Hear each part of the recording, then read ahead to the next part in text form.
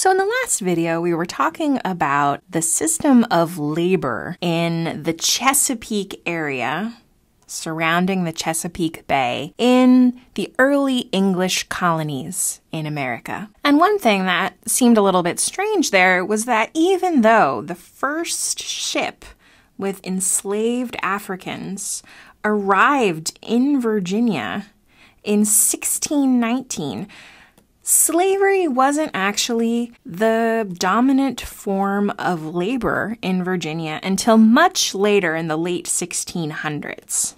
In fact, the vast majority of laborers in Virginia were, in fact, white indentured servants. And these indentured servants would come from England, and the planter that they proposed to work for would pay their passage across the Atlantic, and in exchange, this servant would agree to work for that planter for a period of 3 to 7 years. And this is an example of what one of these indentures might have looked like. It's in old-timey writing, so it's a little hard to see, but here you can see that there's 3 years is the amount of time that this person promises. And this is from Pennsylvania. It kind of gives you a good sense of how someone would say, all right, I'm going to work for this person for this long in exchange for my passage. And it's a contract. And this was a pretty good deal for planters because for every person that they brought over from England, they got another 50 acres of land, meaning that if you had the money to bring over quite a few servants, you could expand your land holdings very fast. And the other good thing about this, at least in terms of the planters, was that these indentured servants had a pretty high rate of death. It was not healthy to live in this swampy area of Virginia, so quite frequently, planters didn't actually have to make good on their promise to set these indentured servants up with some land of their own, some tools to work it, because they didn't survive through their indenture. So if this system of indentured servitude and the headright system that gave planters more land for bringing over more servants was working out so well for them, why did African slavery become the dominant form of labor in Virginia starting about 1700? You know, when we think about tobacco cultivation and later cotton cultivation in the American South before the Civil War, what we think of is enslaved African laborers. And indeed, by the year 1700, about 15% of the population living in Virginia was enslaved Africans, going from just a handful at the beginning of the century. So what caused this incredible transition in not only labor, but also racism to happen in early America? Well, there's one major event that historians tend to point to as a turning point in American slavery, and that is the rebellion led by Nathaniel Bacon in 1676. So let's talk a little bit more about that. So to understand Bacon's rebellion, we have to backtrack a little bit and talk about the development of political power and tobacco in Virginia. So in 1619, the Virginia Company established the first government in Virginia. It was called the House of Burgesses. And this is really important because it is, in effect, the first, at least semi-democratic form of government in the New World. I mean, in a way, it's kind of like a parliament that was set up for Virginia so that they could debate local issues. And it's going to be the House of Burgesses and its later Virginia House of Delegates that ends up leading the charge for the American Revolution more than a century later than this. But as we think about the way that political power was distributed in Virginia, you can guess who might have a lot of say in the House of Burgesses, and these are the tobacco planters. So the government of Virginia, although it is a democracy of these landowning men, is still got most of the power at the very top. Because as we talked about in the last video, the power system in Virginia looked like a handful of planters at the top, a very small number of free white farmers who had their own land, but nothing like the gigantic tracts of tobacco plantations that the planters had. Then a whole lot of white indentured servants who have very little political power, since they are at basically the mercy of the planters. And then just a tiny handful of black slaves.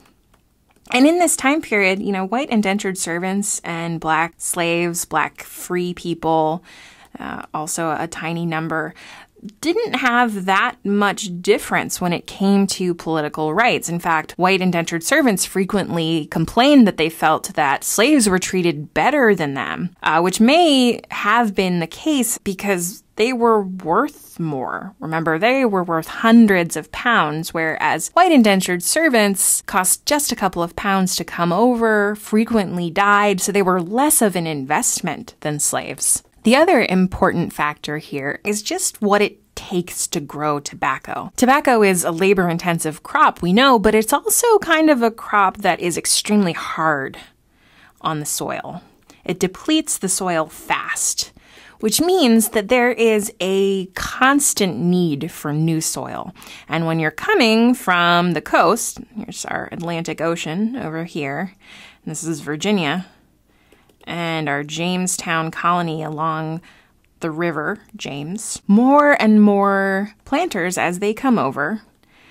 Remember, we have this headright system. We have a system that says that if indentured servants finish out the terms of their indenture, they get land of their own. It means there is constant pressure to add more and more land so you can farm more and more tobacco.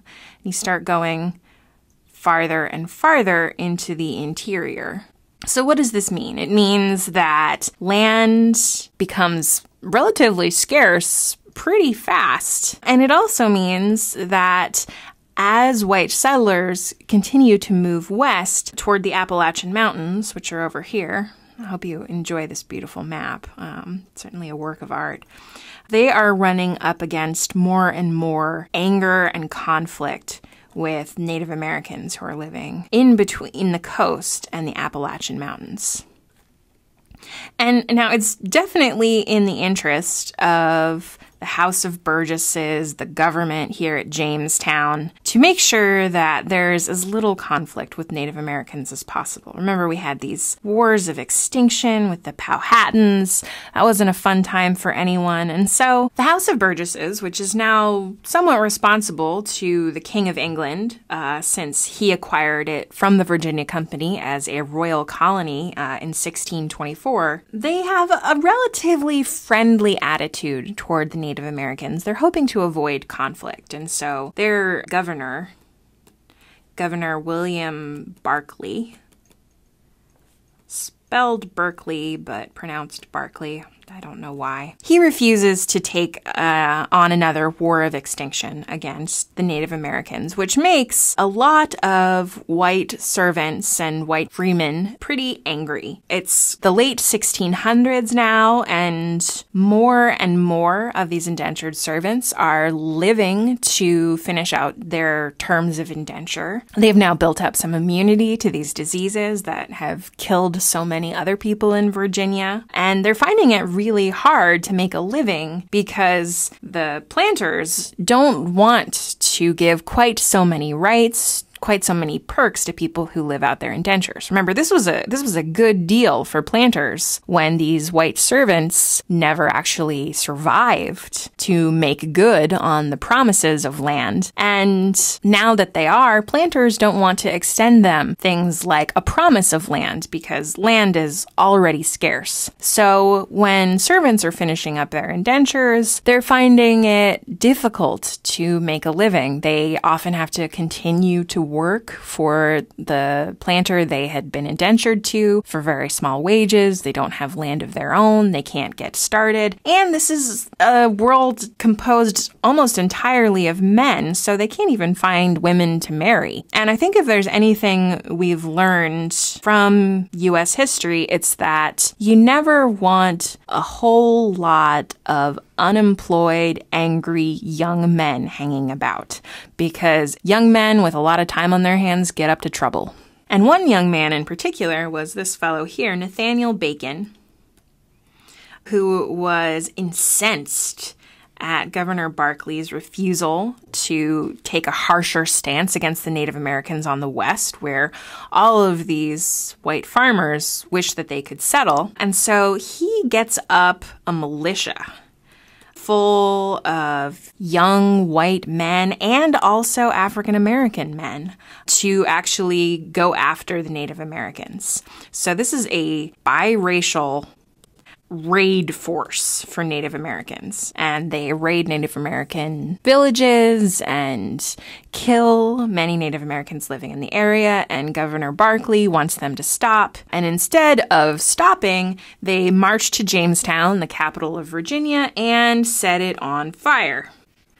So this is a group of landless white men, landless African-American men who have rebelled against the government of Virginia. Oh, these are my flames, the House of Burgesses. They run Barclay out of town, and it's hard to know where this would have ended because Nathaniel Bacon himself died, and he died of illness. Like many other Virginians in this time period. So the rebellion kind of petered out without his leadership. But clearly this was a really scary moment for the House of Burgesses and for the leaders and planters in Virginia. And they started to think, all right, well, maybe this indentured servitude thing isn't working out so well, because once these indentures are up, we've got this whole set of landless free whites who technically have the rights of Englishmen, but we have little work for them, we have little land for them, and it's going to end up with constant rebellion. So maybe we should think about a different source of labor,